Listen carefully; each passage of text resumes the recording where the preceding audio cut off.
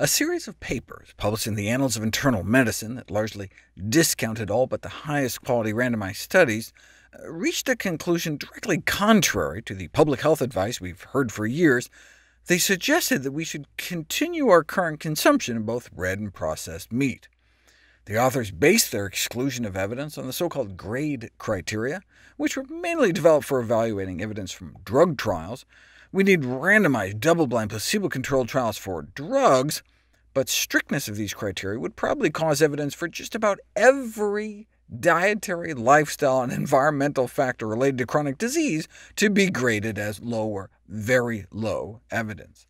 If the grade criteria were used to evaluate the evidence for other factors related to diet, such as inadequate fruits and vegetables, or too much soda or alcohol, or whether or not exercise is good, or safe sex, or sleep, smoking, air pollution, none of the current recommendations on these issues would be supported by high or even moderate quality evidence using the drug trial criteria.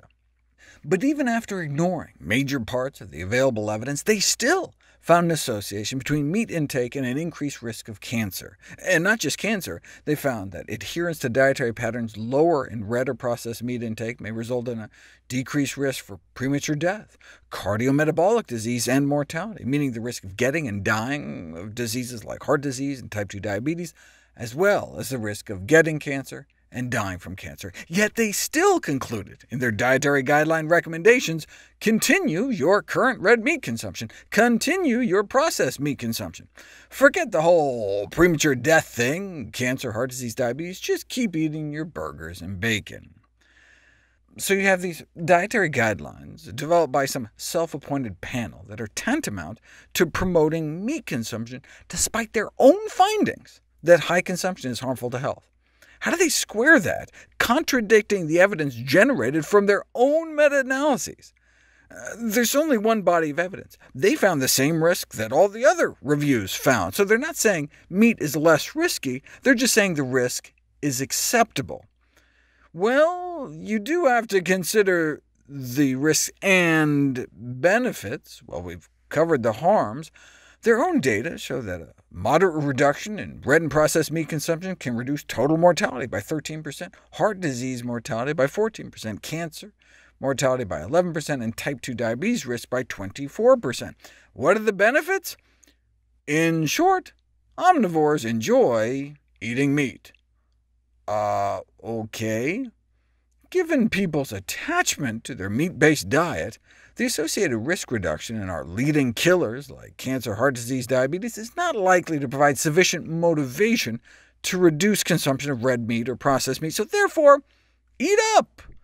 In fact, they even say straight out that unlike the other dietary guidelines suggesting we limit consumption of stuff because of the cancer thing, these other guidelines have paid little or no attention to the reasons people eat meat, whereas they did a systematic review of preferences regarding meat consumption, and people who eat meat enjoy eating meat. Maybe that's even why they do it.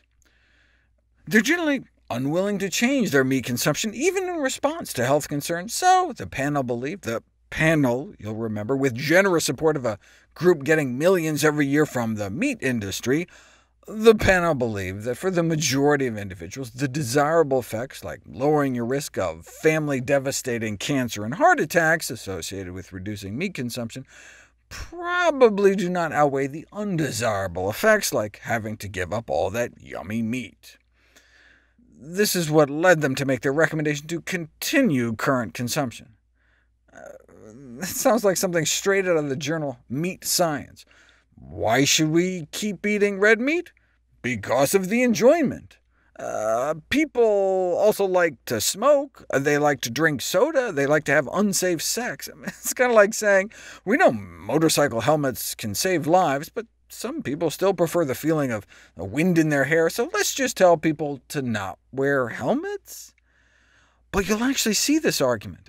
Complying with dietary recommendations imposes a taste cost on consumers, so how about socially desirable dietary recommendations that are most compatible with consumer preferences, that best balance health benefits against taste cost?